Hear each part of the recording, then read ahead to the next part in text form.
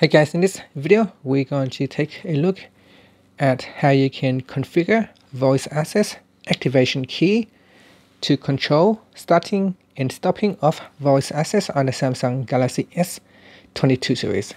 First, tap on the home button to go back to the home screen. From the home screen, swipe down at the top and tap on the settings button. In settings, swipe up and go down. In here, tap on accessibility. Next, tap on interaction and dexterity. Then tap on voice access.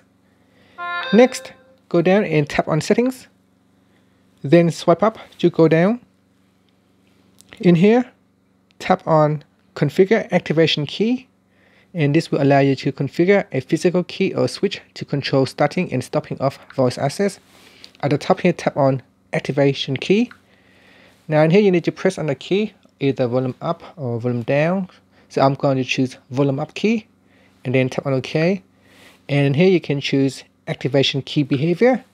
You can choose tap to start, tap to stop, or press and hold to start, release to stop. Select one of the options.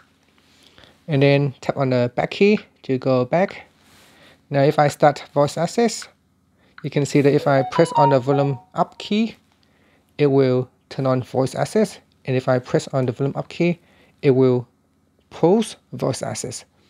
I can tap on it to start, or I can tap on it to start, I can tap on it to pause, and I can use the volume key to start it or stop it. And that's it. Finally, you can just tap on the home key to return back to the home screen. Thank you for watching this video.